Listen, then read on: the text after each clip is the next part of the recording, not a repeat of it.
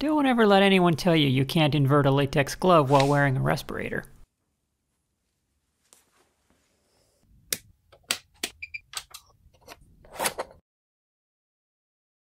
Hello Internet, my name is Quinn and this is Blondihacks.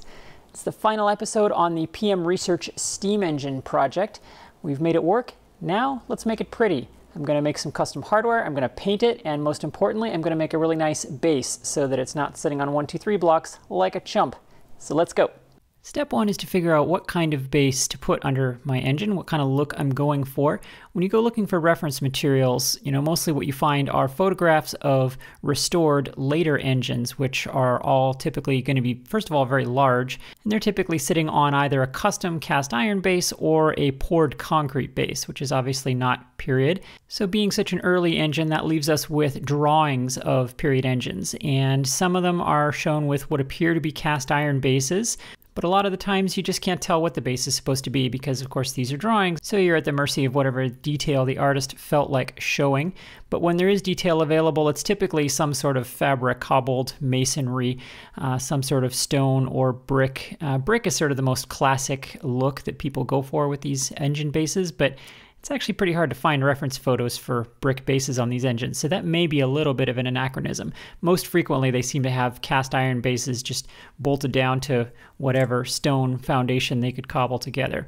In any case, I think I am going to go for a brick look here because I'm a sucker for that, and so I'm going to make it out of wood and then create a brick treatment around the outside of it. According to this modern measuring tool, the length needs to be 3/4 the length of the stride of King Edward's favorite hunting dog. I have this piece of scrap here that's just the right thickness to where if I make 3 pieces and laminate them together, it'll make a nice little block the right height. And I don't have the right kind of woodworking tools for this. All I have is this miter saw, but you go to war with the armor you have, and if I just flip this guy around, it does a pretty good job. This saw has the blade shadow feature, which is so much better than the laser lines that some of them have. Those lasers you can't see at all in daylight, whereas the blade shadow line not only works in daylight, but shows you the actual profile of the teeth, so you can get really precise cuts that are repeated from one side to the other, which is great for jobs like this where the saw is not quite big enough for what I want it to do. This scrap had a bunch of old paint and stuff on it, so I spent some quality time with the sander to clean all of that off and get the blocks ready for lamination. Now, time to join these pieces together, so obviously I went to the welder, and I looked and I could not find the right settings for wood, and I don't know why. Maybe you have to use TIG for this? I'm not sure. Well, plan B, I found this stuff on the shelf. It's woodglue, I think it's Dutch. And from the data sheet, it appears to be like Loctite, but for plants. So I'll give it a shot. I think it may work. So I'm going to put this fairly liberally here on my 3 pieces, and then I will clamp these up and let that cure overnight. Next, I want to make some kind of attempt to flatten out the sides. I don't have a proper block plane or a planer machine or any of the right tools for this. I did find this Stanley Sureform tool in the drawer. I have no idea why I own this, but it kind of worked. It wasn't a lot of fun, but it did kind of do the job of flattening out the edges there, and I did the same treatment on the ends. And then I hit it again with the sander, of course. And, well, that's the result. It's pretty decently square and not terrible for, a machinist, but I think it'll work. Now I'm going to mark the center line here, and I'm going to cut a trench all the way down the center of this thing. Why am I doing that? It's going to be a drain, basically. So eventually this engine is going to get built into a steam plant, and the steam plant is going to have a sump that runs underneath the whole thing. And so everything that can drip oil or water is going to go into that sump. So this is like a drainage trench that runs down the entire length of the engine and will someday feed into the sump under the steam plant. So I drilled that out with the Forstner bit and then squared it up reasonably well with the chisel. This won't be visible, so it doesn't have to look great. All right, now time to disassemble the engine, which is a little sad because it's running really well and I hate to take it apart, but it's got to be done. One neat thing though is you can see here the wearing in starting to happen on the valve face there. You can see the horizontal streaks there starting to remove the machining marks. So that's pretty cool. You can actually see the engine wearing in. It's only been run about half a dozen times, but it's pretty cool that you can see the process in action already. To mount the engine on the base, of course, I'm going to have to finally drill out those bosses that people have been asking me to drill out for, I don't know, 6 months or so. So I mounted this up on the mill and lined it up on the crosshead rail there as usual. And I tried measuring these and it didn't work very well. What seemed to work the best was honestly just eyeballing the center of the first boss there. And once I was happy with the position of that, I tried using the DRO to locate the other bolt holes. But following the drawing for where these bosses are supposed to be, they seem to be off by between 10 and 50 thou. Like some of them are really quite off. And I know my machining is not great, but it's not that far off. So there's something fishy with the casting in this regard. So what seemed to work the best was just eyeballing the center of each boss, honestly. And I just noted the DRO positions of each one so I could come back and drill them through after center drilling. And that worked out great. They all ended up visually nice looking, even if the bolt pattern that results is not exactly what the drawing says it's supposed to be. And this was kind of an interesting exercise in getting around to see what I was doing. This was a little tricky because I had to eyeball the top of the boss. And then a little deburring. And to deburr the tops of those bosses, I went in with my underside deburring tool because there wasn't space to do it from above. I love this tool. There's a link to this down below. I'm going to paint the engine next, and to do that I'm going to use this stuff. I've got an etching primer there for the cast iron, and I've got a burgundy engine block paint. And the reason I'm using that is because you need high temperature paint for this, obviously. The cylinder gets very, very hot. In North America, the only two kinds of high temperature paint you can buy are engine block paint for hot rodders or barbecue paint. And the latter only comes in black. So this is what I'm going to try. The engine block paint only comes in about 5 colors, but luckily one of them was this burgundy that I think is going to look really nice. So I started by painting the etch primer on all of the cast iron areas. You don't have to worry about masking off the machined areas. If you just get some on there, just wipe it off with your finger and it's fine. And I am wearing a respirator rated for organic vapors here because the fumes from this primer and this paint are really something awful. After that was done, I realized I'd forgotten to file off one of the sprues here on the base. So I went back and did that and then just touched up the primer there. Moment of truth now on the paint. It looked like a nice burgundy on the website, but on the label it looks pretty brown, so let's see which it actually is. And I think the good news is it is quite burgundy. That's quite lovely. I'm very pleased with that. So here we go. Here's our happy little steam engine chuffing away. Make it your own. Express yourself. We don't use any tracings here. I'm just here to teach you some techniques and unleash you on the world. This is your steam engine, your happy little steam engine. Look at it, chuffing away. See how happy it is. Look, people have already called me the Bob Ross of machinist YouTube, so I'm going to lean into it.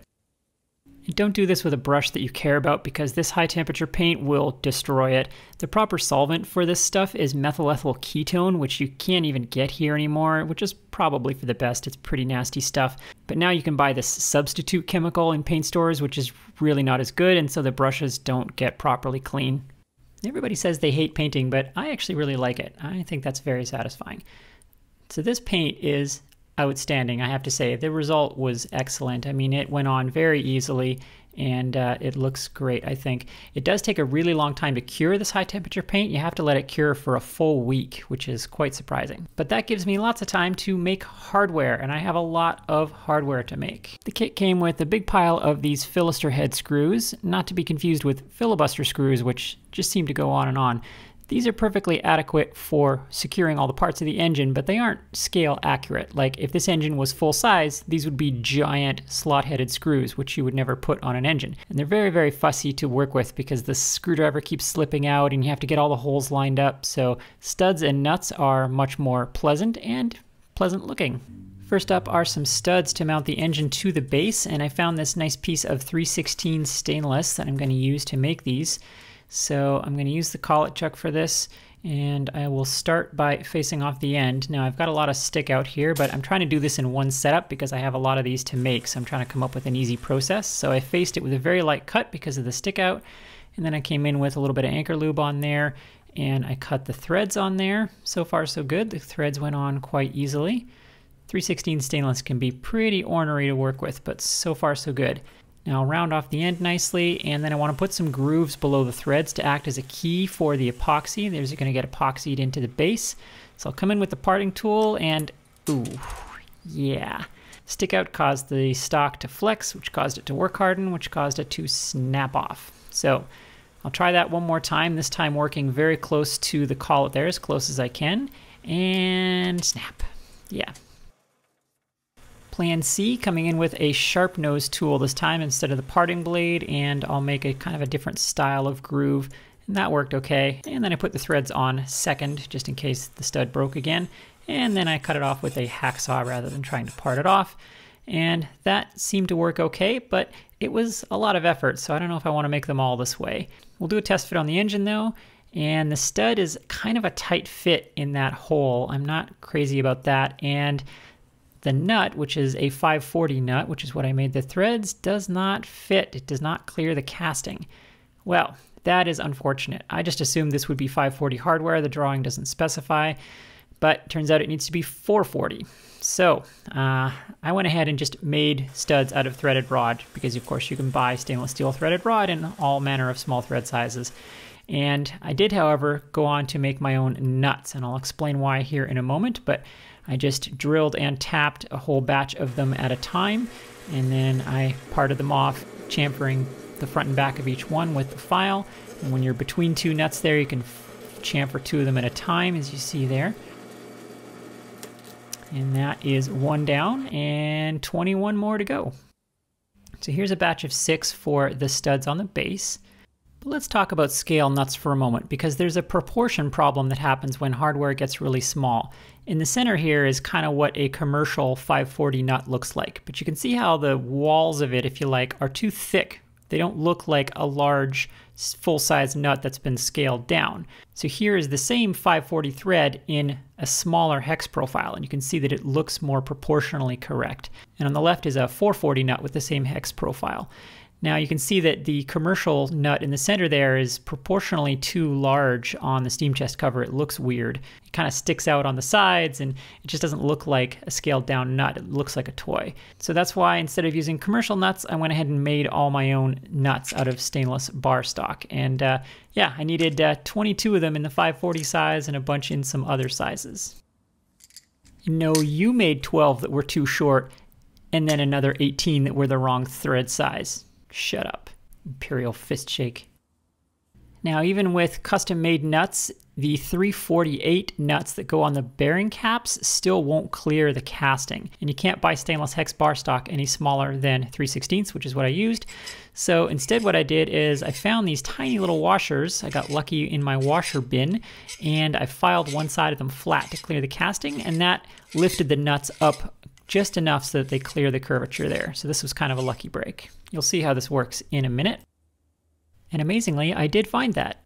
Okay, paint is cured. Let's do a little test fit on the base, and poop knuckles. I neglected the fact that the bearing area is wider. So yeah, I made some little pieces to fit in there, and I'm gonna make this into kind of a cross shape. I considered just widening the whole base, but I kind of didn't like the way that was gonna look, because most of the base was gonna be just kind of floating in space. So I wanted to make it more of a form fit. And so I glued these little pieces on there. And while I was at it, I also coated the inside of my drainage trench there in polyurethane just to protect it from water. It's not like it's gonna get flooded down there, but this might help a little. On to the brick treatment now. I ordered what I thought was embossed rigid polystyrene board that's used for creating brick walls and such in model railroading. It's a product that I'm quite familiar with and knew how to get good results from. What I got was this stuff. It's like a polyethylene vacuum formed product, and it's pretty cheap. It's not very inspiring quality wise, but let's see if we can make some lemonade out of this lemon. So I did some tests to see how it bends around corners, and it looks like that'll work okay. And I also did a test to see if I could create the top brick profile that wraps around so that it looks like it's a continuous brick. And this was less successful. It's possible, but not easy. I think getting a good edge there is going to be difficult. So I'm going to need to do something different, I think, with the treatment of the top there. But I'm going to roll with this for the sides and see what we can do with this stuff here.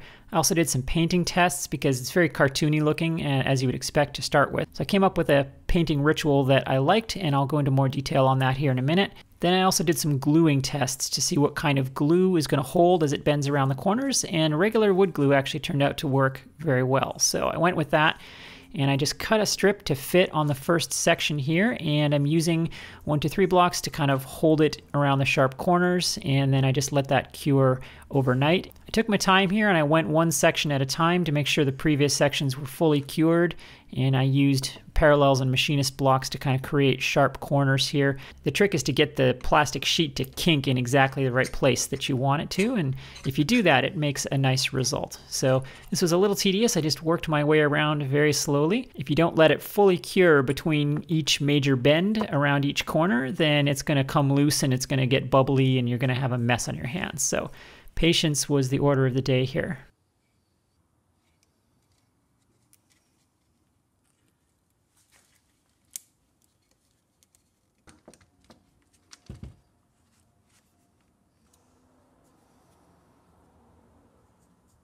There's 2 seams here, and to hide those I put one of them in an inside corner, and the other one I cut the profile of the bricks out to interlock them like saw teeth, and that will go underneath where the cylinder sticks out, so it won't be very visible.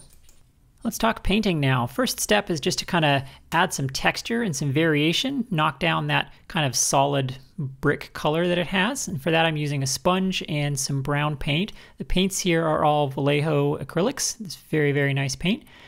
And then with that texture added, then I'm going to do a dry brush where you just put a little bit of a bright color on the brush and basically wipe all of it off on a paper towel, and then very lightly brush over the surface, and it just catches the high spot with a little highlight of color.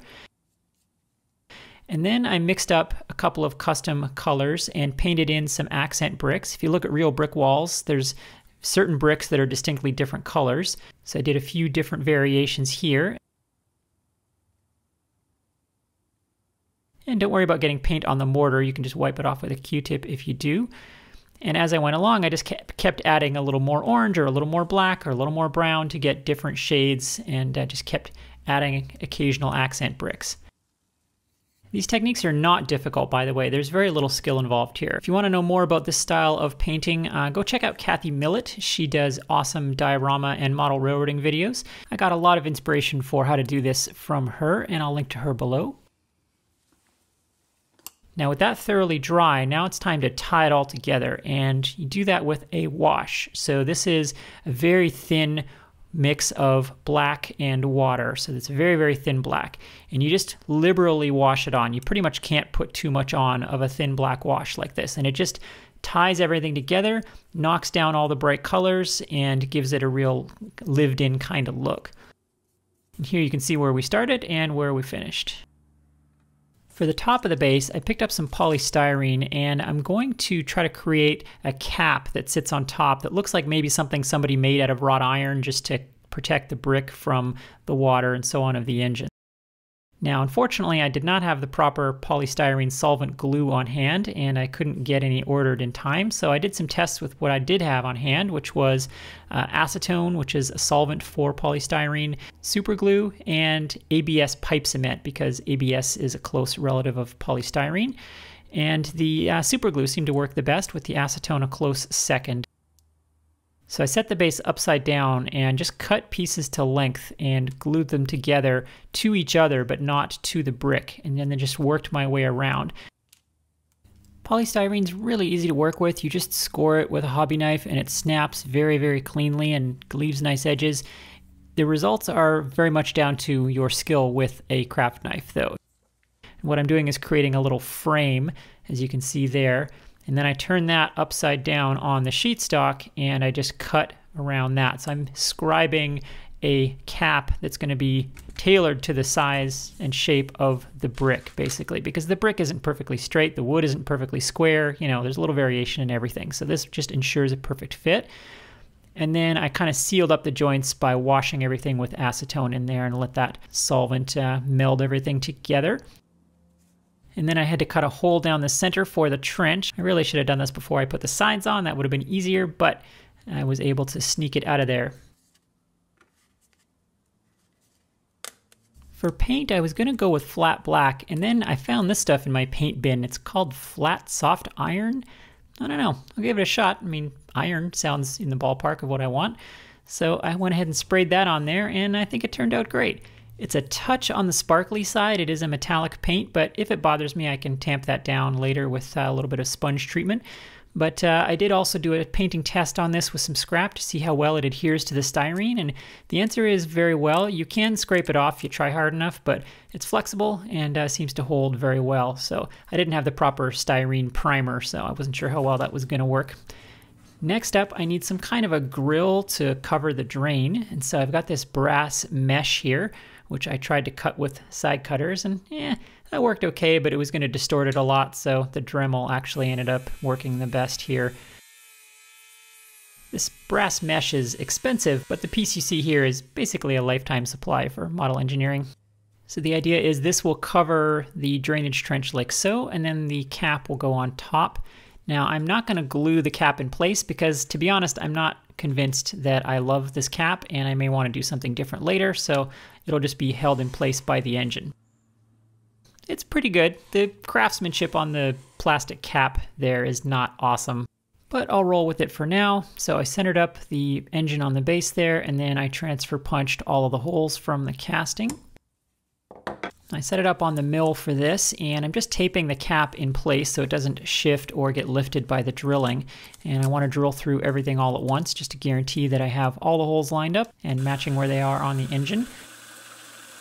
I drilled them all to a calculated depth using the Quill DRO, and I'll do a little test fit with the studs to make sure I have the right stick up. That looks good. And a test fit with the engine, and that looks like that is going to work. The holes are a generous fit on the studs. There's plenty of slop there, and that guarantees that A, I can get them to line up with the casting, and B, there's room for the epoxy that's going to hold them in place there. So they're going to end up being effectively self-aligning. So I put some washers on the base for spacer, mixed up some epoxy, dipped each stud in there, and then those just float in the holes. And then once they're all in there, I clean up the excess epoxy, and then the washers keep the epoxy from touching the base so it doesn't get glued down, and then the base just holds all of the studs in alignment and vertical. And then once that's cured, I pull that off, and everything's perfectly aligned, and I didn't have to measure a single thing. And at the last moment, I realized I'm going to need some way to attach this base to my steam plant someday. So I found these threaded inserts in the drawer. I don't love this style of insert, but I have a bunch of them, and so I want to use them up. So I drilled those and tapped them in place. Okay, hopefully final assembly here. So the mesh goes under, cap goes on, engine goes on, and now I can put my little nuts on there. So I put them all on and then tightened them in a circular pattern just to keep everything nice and straight and even. And that is looking pretty sharp. Okay, so far so good. Next up are the studs I made for the bearing caps, and these get a little bit of Loctite on the base. To install them, I'm doing just what you do with real studs, which is to double nut them and use that to twist the studs in because they're too small to get a good grip on. With all 8 of those in there, now I can put the crankshaft back in, put the bearing caps back on, and here you can see where those little flat-sided washers come into play. They give me just the clearance I need to get those tiny little nuts in there without touching the casting. Snug those down, and the crankshaft is installed. I also made new gaskets because the ones that I'd made before were a little bit on the leaky side, so I took more care this time. Hopefully they'll be better.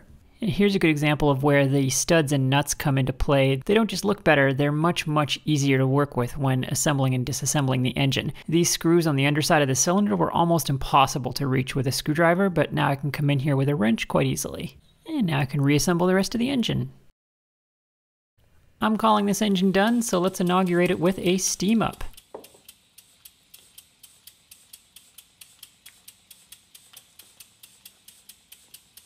I've got some leaks there. I remade all the gaskets and repacked all the glands, so things still need tightening up a little bit.